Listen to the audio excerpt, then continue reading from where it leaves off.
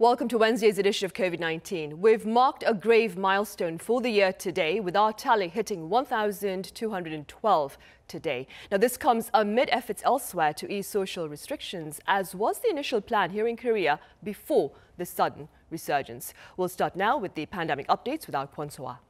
Now, so we've spoken of this pattern of high numbers on Wednesday, but a number above 1,000 was something I was not expecting. Same here, Sunny. And I remember how you texted me yesterday showing me the figure accumulated until 6 p.m. yesterday, and that's when we already had over 1,000 infections.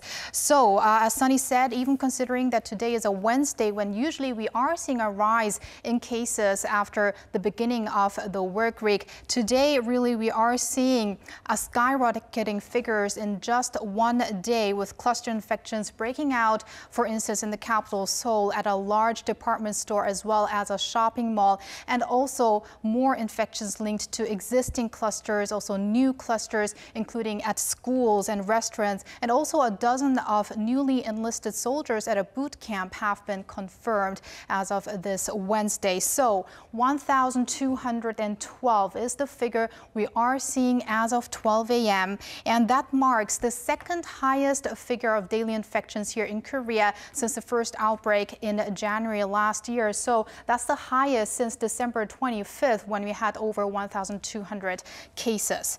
And the number of domestic cases this Wednesday alone stands at above 1,100. So with that, since last Wednesday, we are seeing infections having already been on a quite high level here, between the 700s and the 800s even. And now we are seeing an on-week jump by more than 400 cases. So with that, the total number of infections here in the country stands at 162,753. The good thing is, however, that the death toll has been dropping recently, with just one fatality reported in the past day. I'm saying just one because compared to the high number of daily infections. Now, in the capital region, we are especially seeing resurgences, with 85% of cases when it comes to domestic cases occurring here in the capital Seoul, Gyeonggi-do province, and Incheon. So 990 domestic cases in this part of the country. That is also a record high. And we've been jumping from the 300s to the 500s in the capital Seoul, and from the 200s to the 300s in Gyeonggi-do province. Right, so, and that grave situation has prompted the nation's top office to call for prompt and strong measures. Right, Sunny. President Moon Jae-in this Wednesday gave a special order just an hour after today's figures came out, and he has urged on preemptive measures by authorities and also on cooperation by the nation's people to abide by social distancing measures. And here's more from the spokesperson of the presidential office of 청와대. We'll expand our contact tracing capacity and mobilize the military, police, and civil service personnel to quickly find our sources of infection. Under the Enhanced Infectious Disease Prevention Act, we will adopt a zero-tolerance policy on distancing rules violations, which will carry a penalty of 10-day business suspensions. And that measure, among other prevention rules concentrated in the capital region, kicks in on Thursday. And also beginning Thursday, the current social distancing measures will be extended for another week, meaning no private gatherings of 4 or more people, and also most venues will have to close at 10 p.m. Now, the government will analyze the worsening situation in the Greater Seoul area to decide on whether to apply the recently revised social distancing scheme or not. At the current situation, the highest of the new 4-tier system is not being ruled out. Meanwhile, testings for the coronavirus are to be largely expanded, especially linked to high-risk facilities used by the younger population, who have been getting together more frequently due to the summer vacation season. And that's also been attributed to the rise in cluster infections and even variant cases, including the Delta variant. Authorities are asking for those in their 20s and 30s to get tested even if they show no symptoms. And the president also earlier called on more anonymous testing to help encourage younger people to get tested.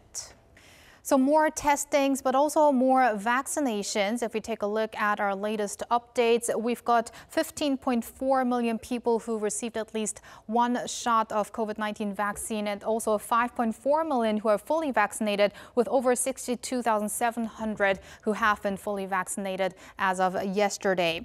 Now, while Korea is also dealing with the spread of the Delta variant, as I mentioned before, it's the culprit of resurgences in many countries around the world. Now, Russia reported its highest daily death toll of over 730 on Tuesday, and on the same day, Indonesia has recorded over 31,000 daily infections, while Australia, also dealing with the Delta variant, says that it's not going to achieve herd immunity soon. And with 51% of recent cases being the Delta variant, it seems to have become the dominant strain in the U.S. Now, meanwhile, over in Japan, with just a little over 2 weeks left until the Tokyo Olympics, and with resurgences there too, it looks like many of its public torch relay events on the streets have been canceled, with Tokyo having almost 600 cases reported on Tuesday alone. And also recently, 2 people at the Olympic Village have tested positive there as well. Now, also let's take a look at the global figures. Now, we have the UK with 4.9 million infections and 28,000 cases reported in the past day, and there are frightening expectations that this number could rise to 100,000 a day after social distancing measures are eased later this month. And also many other countries are dealing with resurgences, which is why on Wednesday we have been recording over 450,000 new cases. But despite this rise in daily infections, the deaths stay at around 8,000, and this is attributed to the vaccination drive in many countries. And those are the updates I have for now. Back to you, Sunny. All right, so thank you very much for the detailed update. My pleasure. Right, the Pfizer doses that Israel agreed to send to Korea under a vaccine swap deal have arrived here in the country. For more on that, I have Ji Lee here in the studio with me. Welcome, Ji. Hi, Sunny. Right, now let's begin with the arrival of those vaccines. Sure. So earlier this morning at 7:15 local time, 700,000 doses of the Pfizer vaccine have arrived at the Incheon International Airport. Korea will immediately put these vaccines to use and provide the same amount back to Israel between September and November. By then, the 700,000 inoculations will be more or less complete in the country. Korea is equipped with a temperature-controlled supply network known as a cold chain that will allow for a speedy and secure distribution of vaccines before expiry. Another consideration for the vaccine swap was the high rate of vaccine uptake here in the country. This makes it possible to use the vaccines within a much shorter time frame in Korea than in many other countries. The two countries have been discussing the vaccine swap since the launch of the COVAX facility. COVAX is a worldwide initiative aimed at equitable access to COVID-19 vaccines and was founded by 4 entities, including the World Health Organization. Here is KDCA Commissioner Chung explaining the two countries' efforts. In May, Korea and Israel held multiple discussions on vaccine cooperation through many occasions, like the Israeli foreign minister's visit to Korea. These efforts have helped our two countries reach a vaccine swap deal. Right, indeed. So, Ji, where were these Pfizer vaccines manufactured and how will they be administered here in the country? Well, this particular batch was made in Belgium and approved by the Korean government. But not only that, Israel has been using the same batch for its citizens in July. And Seoul also announced yesterday the plans to allow emergency customs clearance for the shipment, so the Ministry of Food and Drug Safety can inspect it as soon as possible.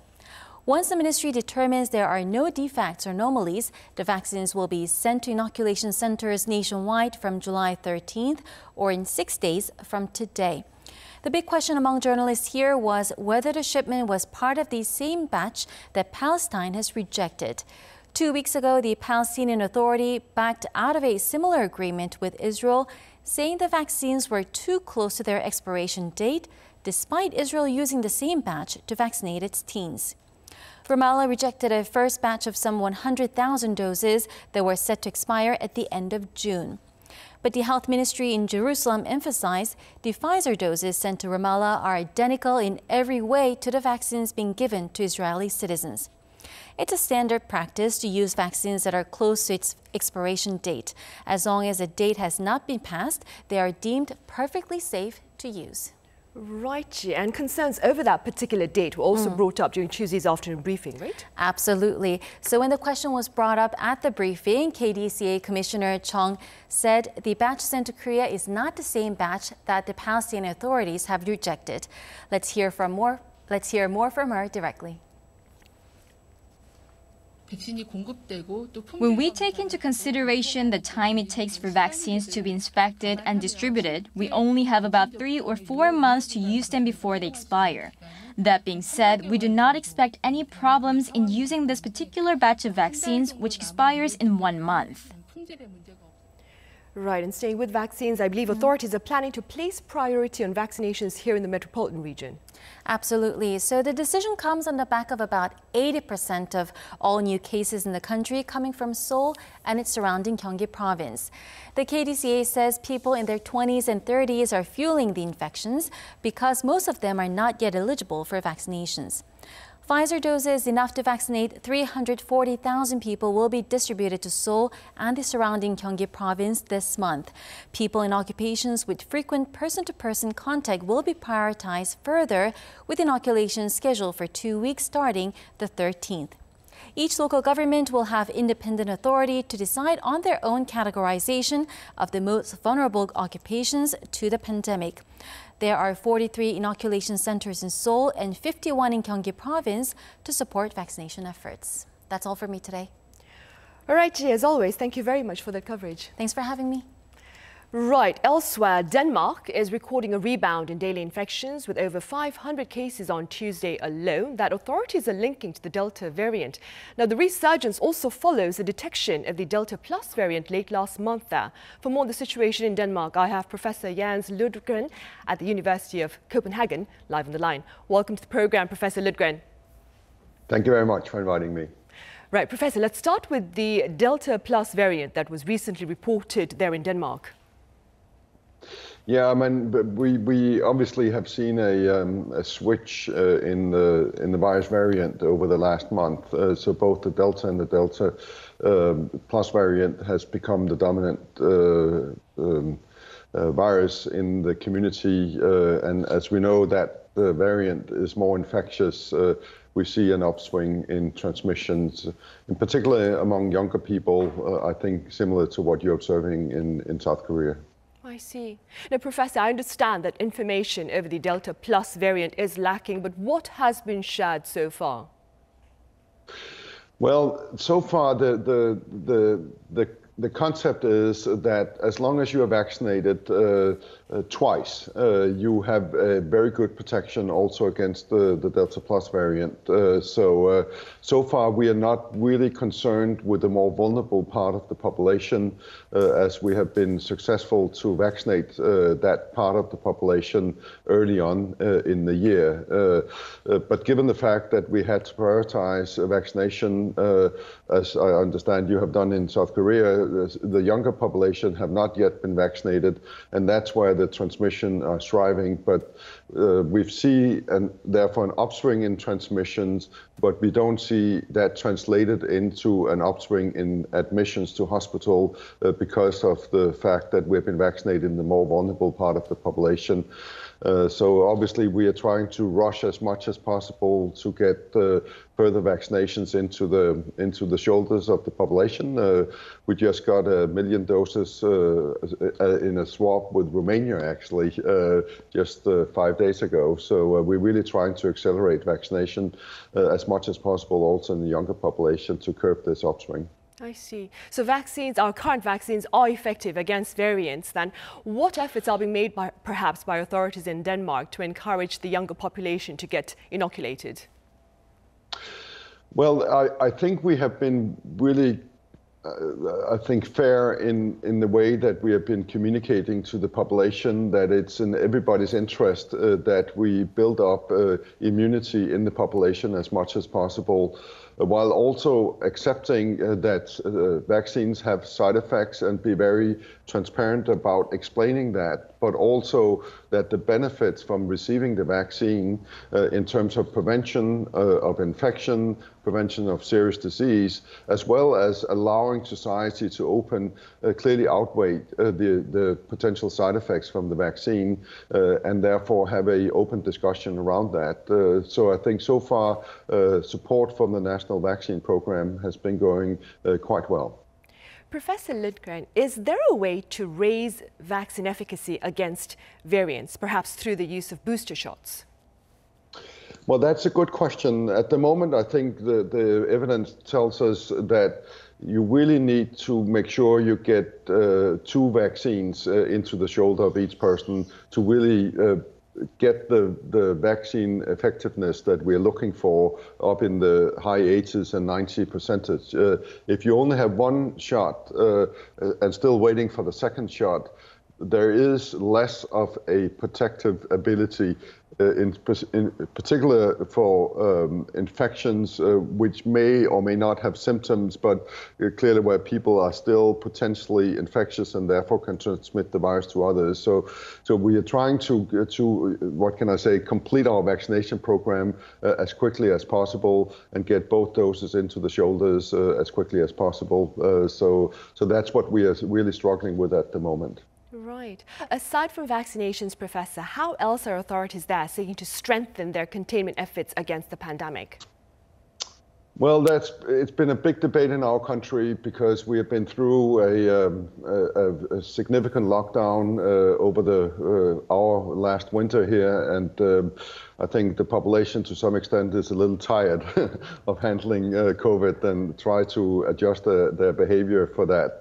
So we're trying to take it relatively easy, but of course we're in the middle of a football championship and people are very excited and so forth. So that may not really have helped in terms of containment of the transmission. But so far we have most of the sort of daily social activities open, but is trying to reduce the number of people who is gathering at big gatherings in the society. But it's a little difficult at the moment given the excitement of the European Championship. Right, I'm sure. I can just imagine. Professor, I believe the mask requirement was largely lifted in Denmark back in mid-June. What are your thoughts on this personally?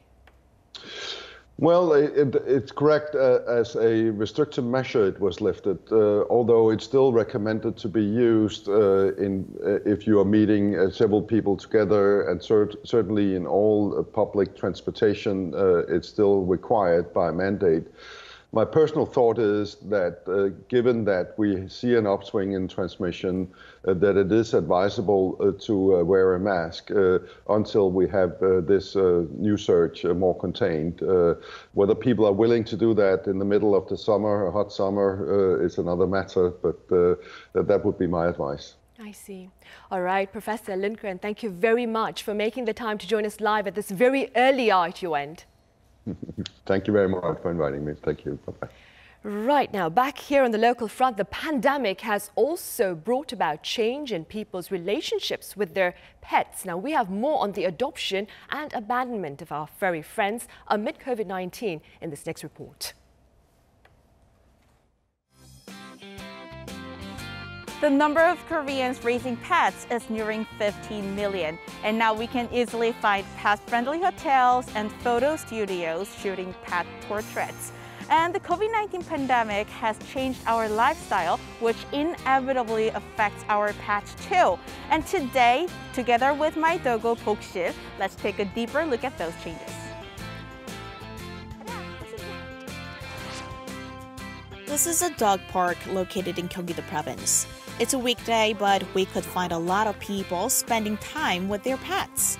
The pandemic has many people spending more time with their pets, as companies are allowing people to work from home and as social gatherings have been limited.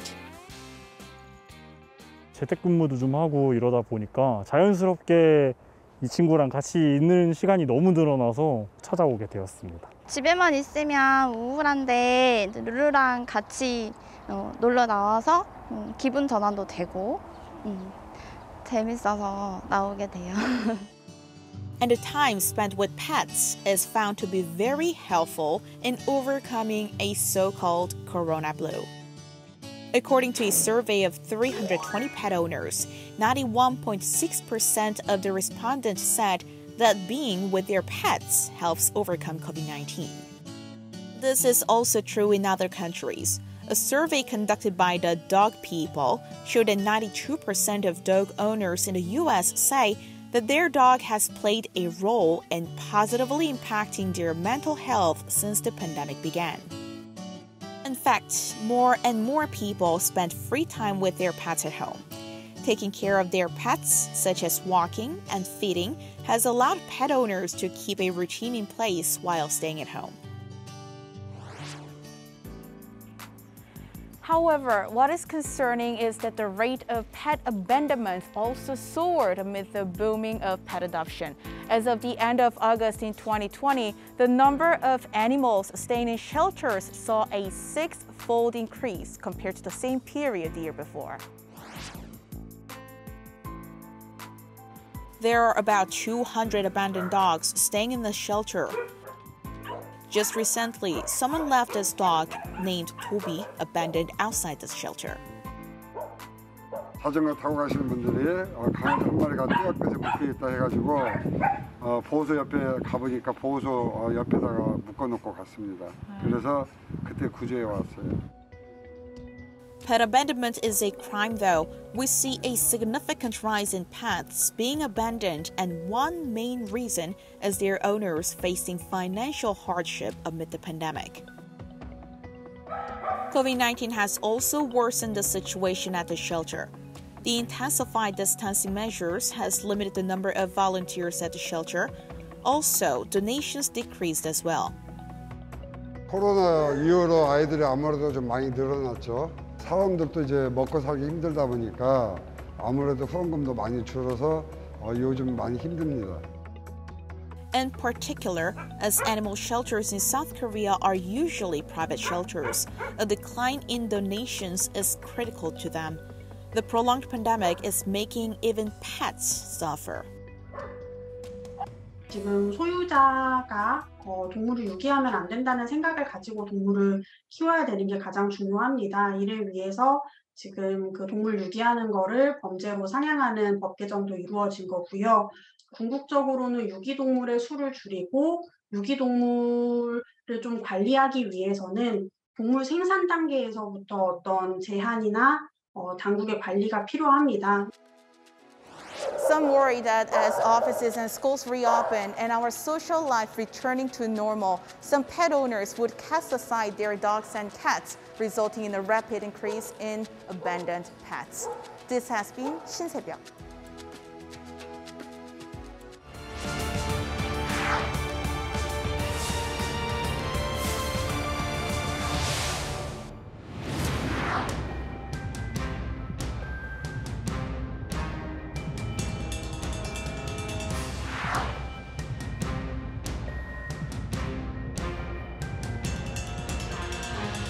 Based on the continuing downward trajectory of cases, the scientific data on the performance of our vaccines, and our understanding of how the virus spreads, that moment has come for those who are fully vaccinated.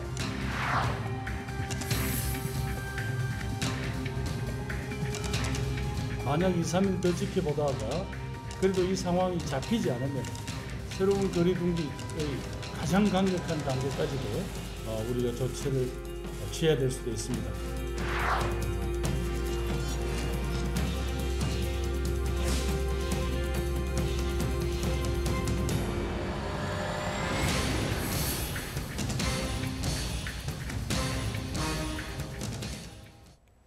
Countries with high vaccination rates are seeking to re-establish a sense of normality by easing social restrictions. But given the presence of variants like the Delta, some are casting doubt on the wisdom of these efforts. For more on this, I have Dr. David Kwak from Suncheon University Hospital. Welcome back, Dr. Kwak. Good afternoon. And I also have joining this session virtually is Professor Peter Chin Hong at the University of California, San Francisco. Good to see you again, Professor Chin Hong. Thanks so much, Sunny. And I also have Professor Dale Fisher at the National University of Singapore joining us live as well. Pleasure to have you with us again, Professor Fisher. Good to be back, Sunny. Right then, Dr. Kwok, we'll start here in the studio. Korea's daily tally today stands at 1,212. Now, this is the second highest that will be since the start of the pandemic here in Korea. What are your thoughts on our current situation? Well, I'm quite worried that because I anticipate it might actually go even higher. This number, I think, clearly comes from our complacency. As I mentioned a couple of times before, I've seen people just really going back to their normal lives and gathering socially and, going to bars and restaurants very freely. I'm not saying that they shouldn't do that, but I'm basically saying that we should go back to the time where we were still being vigilant and being careful for each other, having to worry for each other and making sure that we physically put the barriers up and make sure that, especially the elderly that are not affected from the virus. But at this point, I think that it's this season where people are being tired of the pandemic and all the restrictions already. And also, it's the season where we are seeing a lot of good news coming in from overseas globally. And we're sort of in this mood where we also feel like we're one of them. But that is clearly not the case. We haven't reached very high numbers of vaccination so far in the population, which means that a lot of the people are still unprotected from the virus, but still our minds are very free. So it's really the critical time. We should let ourselves know really that it's not the best time to really hang out too much, but also it's time that we also need to get a hold of as many vaccinations as possible to inoculate as many greatest portion of the population as possible as well. Indeed. Meanwhile, Professor Chin Hong, the gist of the presidential address on the 4th of July at the White House this past weekend was to announce America's independence from social distancing measures, including the mask mandate. What has been the general response to this? Well, Sunny, fighting for independence is never an easy proposition, and I think mask wearing is one of our best weapons apart from vaccines.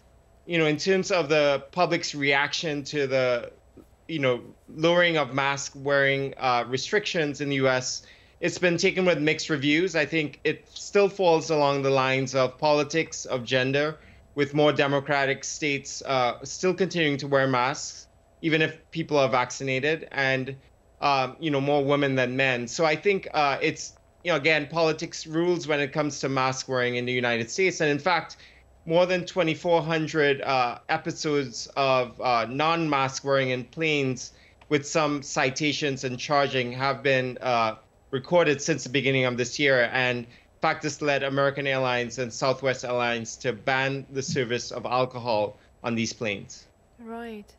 Professor Fisher, I understand Singapore is planning to drop its daily tally as part of efforts to resume normal life by treating COVID-19 like any other endemic disease. What is the background behind this plan and what changes does it entail? This is all about going into a transition phase.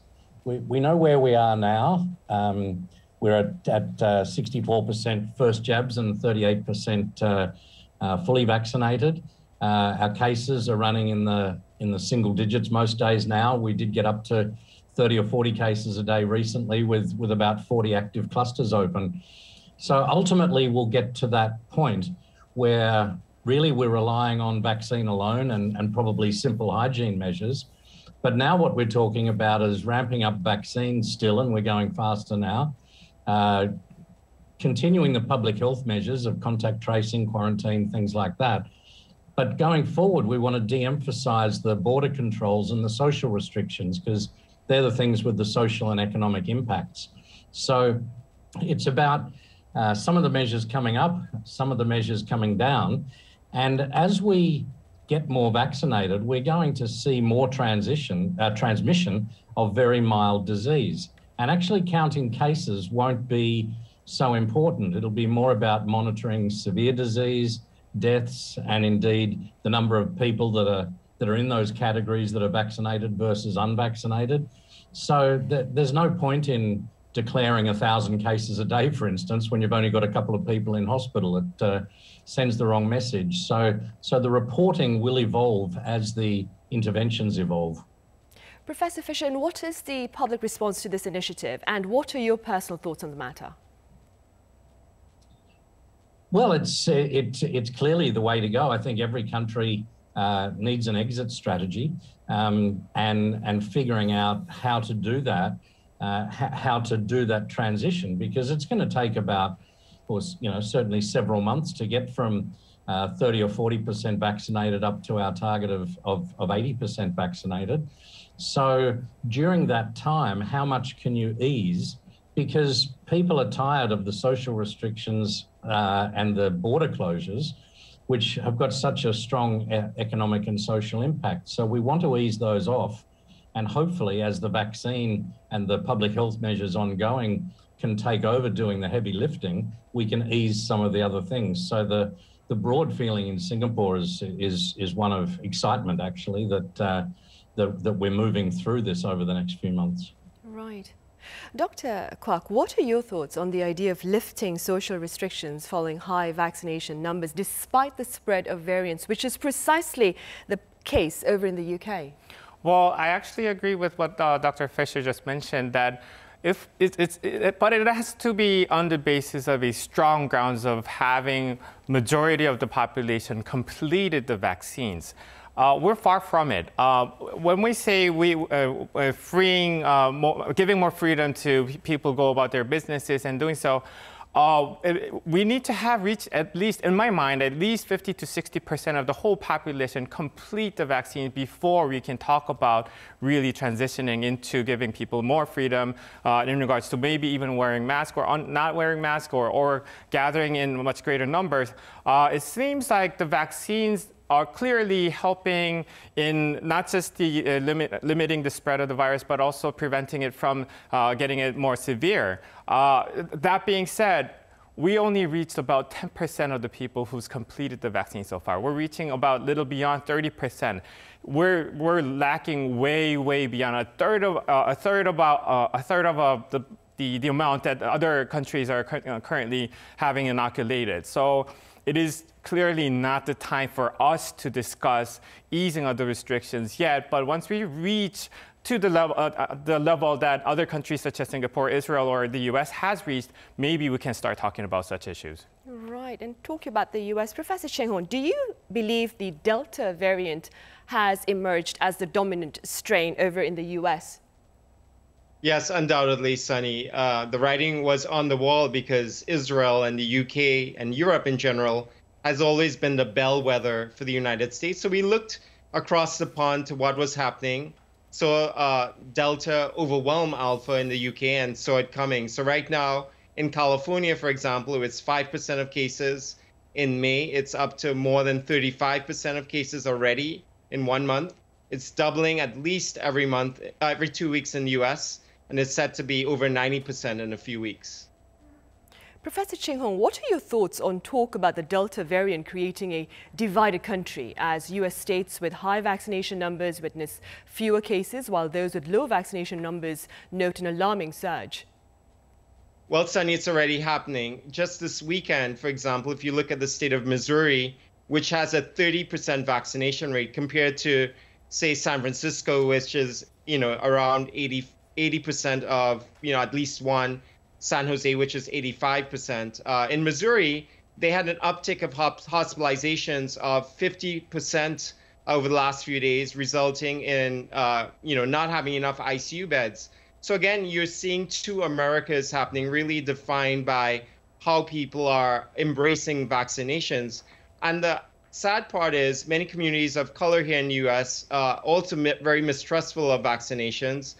So you have a syndemic of lack of access, increased risk of COVID, and potentially, not reaping the advantages of having this prevention strategy right now. Right. Meanwhile, also, Dr. Kwak, you also mentioned Israel. Now, Israel authorities there have reimposed the mask mandate indoors, as roughly about half of new infections there are breakthrough infections and 90% involve the Delta variant. Now, given this piece of information, what does this tell us about the protection offered by the Pfizer vaccine against the Delta variant? Well, that very specific number has been put up by the company itself. It seems like Pfizer is able to protect us for about to 64% upon completion. But it is still showing great numbers, such as in 92% or 94%, if I may correct myself on the number, against having a more severe disease. So Pfizer is still working. I believe that's also the vaccination type that we are about to get in much larger numbers, but going into possibly looking at Delta variant domination coming into the country, I think Pfizer or other mRNA types of vaccines is still the only two types of vaccines that has the strongest power and efficacy against any sort of variants. So I don't think at this point the number of efficacy, the percentage is really that important. It's more important that we get hold of these vaccines and inoculate enough people of our population. Right. And staying with the Delta variant, Professor Fisher, how are authorities in Singapore planning on tackling imported cases, which are largely to blame for the spread of the Delta variant in most countries? Yeah, just if I could come back to what Peter said briefly, I really loved that description of the heterogeneity. We've got to get a bit more granular with this vaccination rates. It's going to vary a lot between states, between cities, and even when people are calling the pandemic over, it's still going to overwhelm towns and cities where the vaccination rates are low. But getting back to your point, Sun Hee, this influx of cases potentially, it's to be expected. Actually, that's the plan, really. We know that the vaccine doesn't completely stop transmission, so there's still going to be COVID transmitting, but it'll just be more like flu or common colds, unless you're unvaccinated, in which case you're at risk of severe disease. Those people will surely get COVID because they're unvaccinated and they're circulating COVID, and the restrictions are removed. So the tricky bit now is how much you can let it go. You still want to keep a lid on things because everyone still hasn't been offered the vaccine and the vaccination rates aren't high enough. This is why this cautious stepwise approach over the next 4 to 6 months, I think, is what's important. But ultimately, yeah, we're going to see transmissions just like colds, and we're not going to count them. Professor Fisher, I believe I touched upon this briefly earlier, but speaking within your capacity now as the chairman of the World Health Organization's Outbreak Alert and Response Network, is it wise to rely simply on high vaccination rates in deciding to ease social restrictions amid the presence of the Delta variant?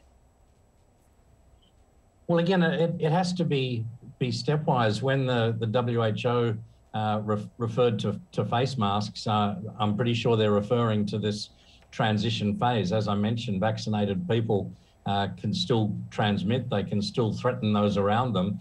So until a country or subnational region has a high enough vaccination rate, then really masks should still be, implemented, whether it's mandated or strongly recommended. And it's only when everyone's had the opportunity to be vaccinated, then I think you can really remove everything. And of course, the first things to remove are the things with the strongest social and economic impacts. And that's why I think masks will be one of the last things to go. Right. And staying with masks, Professor Chin Hong, given the current situation over in the US, do you believe it would be wise to lift the masks mandate altogether? Well, right now, Sunny, there is some heterogeneity in how different communities are reacting to the rise of the Delta variant and seeing breakthrough cases in Israel, the UK, and other places in vaccinated folks. So the city of LA, the county of LA, actually, recently, as you might have heard, issued a recommendation that people, even vaccinated, continue to wear masks indoors. This was not taken up by the state. This was not replicated in the other counties, including San Francisco. So it was kind of interesting. Mask mandates do remain on federal transportation, like planes and trains, and in congregate settings like hospitals and nursing homes and prisons. Whether or not they will go remains to be seen. I think that what will happen is, particularly after the July 4th holiday, there'll be an increase in cases. It depends on how uncomfortable people feel with that rate of increase, even amongst vaccinated folks and in communities with poor vaccination prevalence, whether or not people will be more stern than just simply a mask recommendation. So like Dr. Fisher said, we're in a transition phase. Even though on average our vaccination rate looks decent in the US, there's still many pockets of regional low vaccination that will drive local mask mandates. Right. Dr. Kwak, what's your take on granting greater autonomy to individuals given the prolonged battle against the pandemic?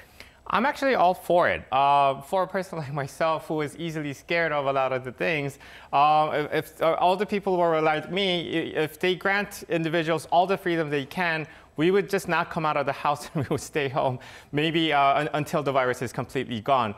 But we do need to take matter that there are different types of people who might take this much easily or who might take this much more lightly. So I guess restrictions still needs to be there for those people who are in the more dangerous side.